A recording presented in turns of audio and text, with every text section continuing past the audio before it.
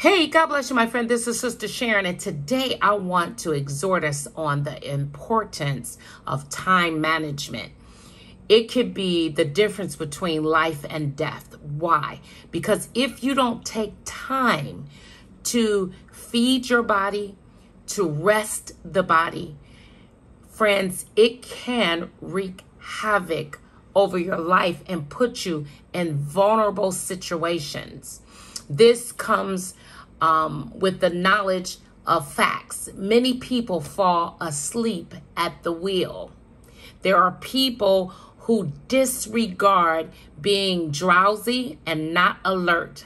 I have shared this exhortation before, how the Lord warned me many years ago that in the latter days of my life, if I did not exercise self-control, I would die prematurely. This is what the Holy Spirit taught me many years ago, the importance of time management and getting proper rest. Friends, I know personally of men who were sincere in the harvest of Christ that died prematurely.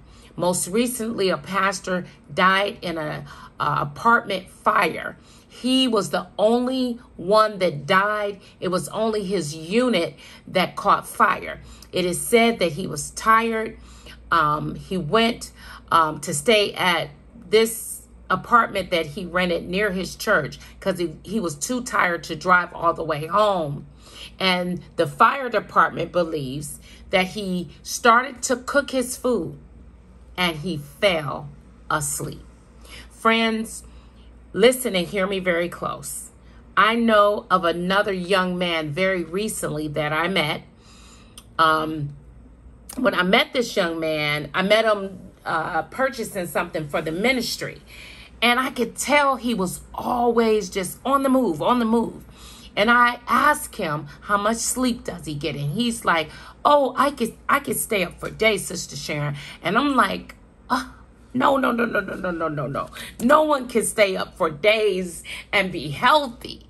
And I was trying to exhort him that you have to take care of yourself, young man. You can't just go. You have to eat balanced meals and get sleep. No, but the Bible says, Sister Sharon, if you sleep in slumber, poverty will befall you. So he's quoting these scriptures to justify that he was not sleeping. He was just, whenever he would feel like he needed a quick nap, this is how he was living.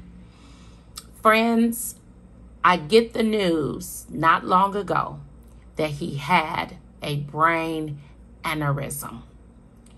He was drinking coffee throughout the day, energy drinks, not eating well at all. Friends, he is totally incapacitated. Young man, if we do not exercise discipline over the flesh, we can die prematurely, my friends. I know of another young lady who ended up dying of cancer. She was diagnosed, she had breast cancer. They treated it, she went through rigorous chemo, and it went in remission. And after that, she went back to the same eating habits, drinking lots of Pepsi. I mean, it was her morning routine to drink Pepsi all day long, pastas, comfort food. And that cancer came back and she did not survive. What am I saying here, sisters and brothers? I want to give you another example of a young pastor who was in his late 40s.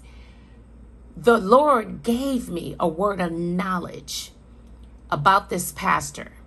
And I remember this was many, many years ago. I will never forget it. I went to minister at that church. And after I finished, the Spirit of the Lord quickened me and gave me knowledge that something was going on in his body and that he needed to immediately change his diet. He brushed off the word of the Lord. I didn't get deep. I hear the Lord saying, I didn't go deep and talk all like, no, I just told him, brother in Christ, I believe God is saying to tell you, you have to change your diet and begin to take care of your body. Less than a year or two, he died of kidney. He had cancer all through his kidneys. On the run, not taking time to eat nutritional meals. Friends, I've been given these exhortations, and I'm going to keep teaching on food. I'm going to keep exhorting on all the beautiful benefits God has placed in the garden for us, in the produce department. Some say, well, people die anyway, so I'm just going to do me. Friends, that's the type of disposition that could bring premature death or unnecessary sufferings in your body. We all know we should eat balanced meals of fresh fruits and vegetables every day. And even if we do end up sick or something goes wrong, we know that we have put forth the effort to do our best, believing God to do the rest. Friends, this comes down to time management, managing time daily, to portion your food, to prepare your food, to do whatever it takes so that time does not crush us, that time does not bring us to a place of desolation and we look back and we could have easily taken 30 minutes out of 24 hours in one day. Time management, my friend, is vitally important for every facet of our lives. We have to know how to manage our time. I believe enough has been said. Jesus is worthy of our disciplines so that we can be good stewards, so that we can glorify him in everything that we purpose to do. We want to do it to glorify Jesus so that we can go the distance, my friends, if for no other reason, so that we can be faithful to our callings, to the things that he assigns us to do. If for no other reason, let us purpose to take care of our temples and demand our flesh to back up so that we can be wise with time. All for the glory of God. He or she that has an ear to hear. God bless you, my friend. Till next time.